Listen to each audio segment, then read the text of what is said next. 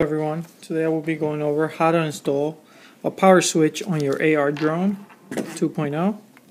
Here's my AR drone, still pretty intact. I've crashed it a couple of times, broken it many times. I accidentally put my adhesive thinking it was used to keep the frame together, put it in the wrong place. So now I'm going to install this button, LED button I got from Radio Shack. Very simple button, just as a pass-through. Alright, first thing we're going to do is just take it apart. And put it back. Okay, if you haven't taken your AR drone apart before, pretty much just stick a knife under the shell casing here and you can just slowly take it out. I've already taken mine off plenty of times and I just, stick it back there because I know I'm going to be messing with it some more. So I'm just going to pull it off. As you can see, you have your inside parts here. You just want to start unplugging the camera from the back. Mine's just going to stick right back here, so I'm just going to leave it right there. Then here, we're going to take a little screwdriver and just unscrew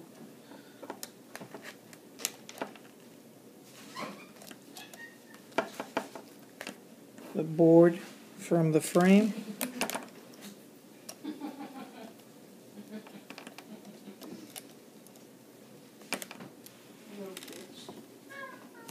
We're on the last screw.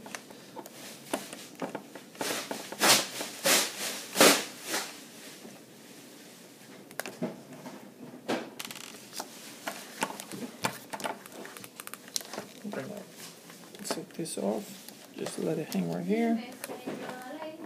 Pull this back.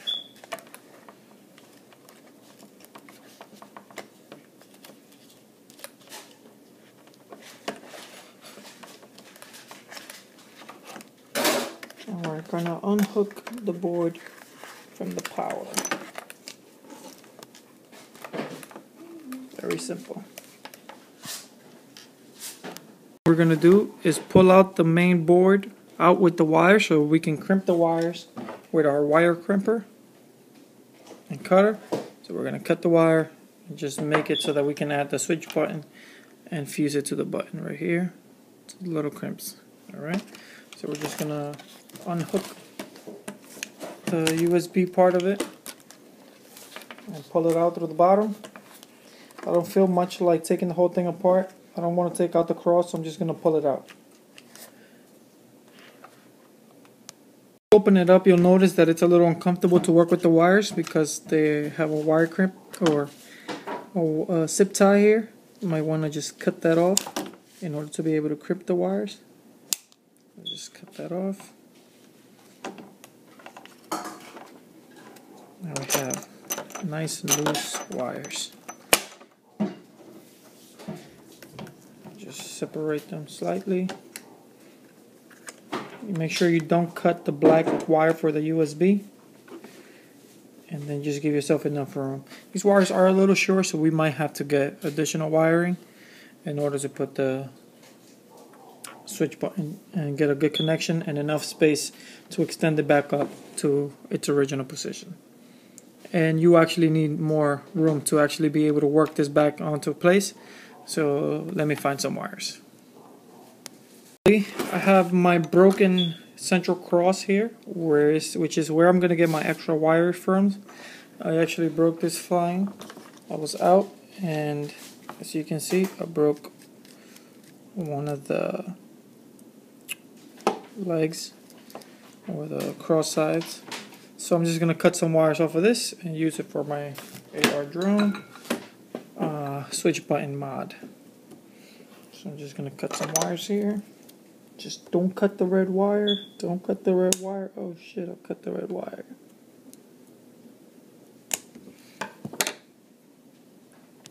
Just cut off all the wires and attach it to the button. First thing I'm going to do is test it. Make sure everything works. Once I know that everything works, I will solder it and drill a hole into the drone in the back so that I can attach it. So now I'm just gonna cut these two wires here, attach these, and see if everything works with the battery and all. I just finished taking the board out of the drone and connecting the board to the button. So now I'm just gonna plug it to the drone and test it to see if everything is working as it should. So first thing I'm gonna do actually before I actually plug it in is just test to see if this little light turns on.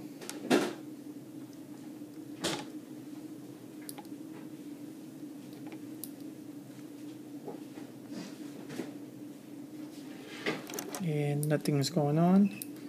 So let me make sure my wires are properly connected. Okay, so now I've managed to connect the battery or the wires to the switch, and everything is working as you can see. On, off, on, off. I actually tested it with the rotors as well, and everything's working fine. One thing I did notice is you do not need to cut both wires. I cut them both because I'm gonna just extend the wire so I have more room to work with once I install the button. So now what I'm gonna do is just drill a hole into the bottom of the drone and start putting everything back together. Let's see how that goes. Alright, so I've managed to put the button in. Now I'm just screwing the main board back together. And let's see how this turns out, and then we'll do a test flight. Let's see how this goes.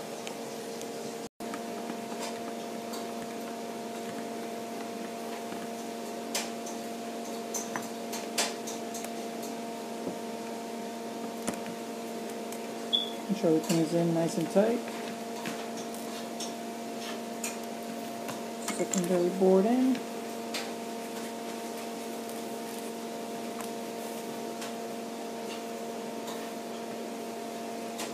Screw that back in to the frame.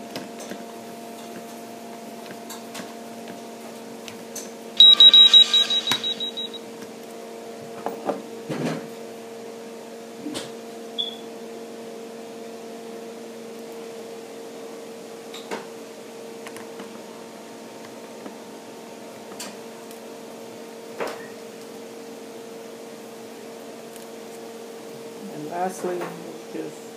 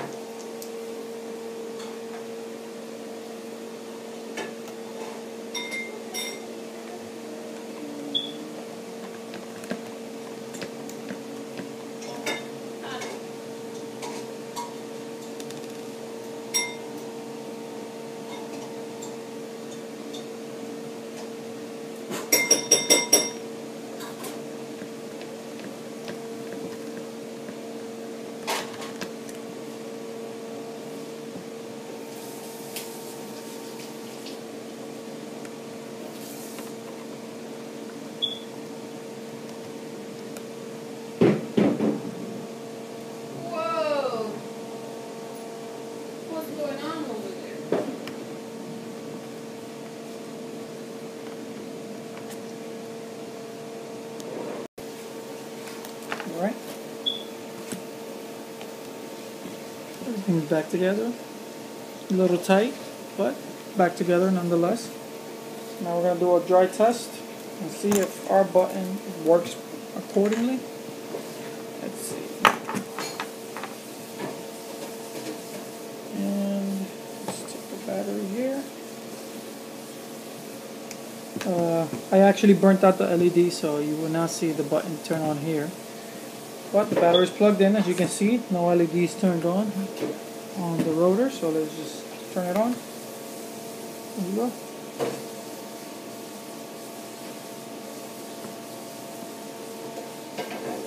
Alright. 1, 2, 3, 4.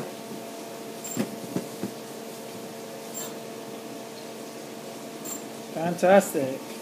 And that is how you add a power button to your AR drone. Nice. Very proud of myself. Definitely a little challenging. Don't recommend it for everybody. Might actually end up messing up your drone more than anything else. I actually cost a couple of dings on it. But I'm happy I installed my power button. And now for the test flight.